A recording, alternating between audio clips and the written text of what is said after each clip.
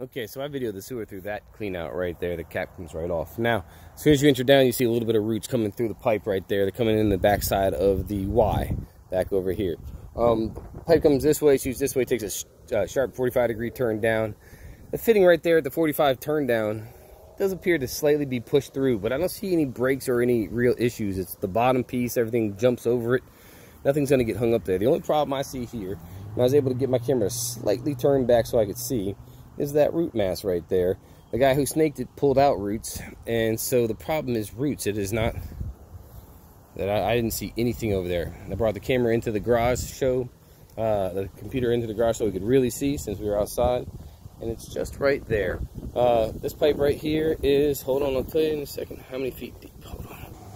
It is 4 feet deep. It's right there. Dig out everything up to the, pretty much to the foundation, come out in front, put a new clean out in, move it back as close to the foundation as possible.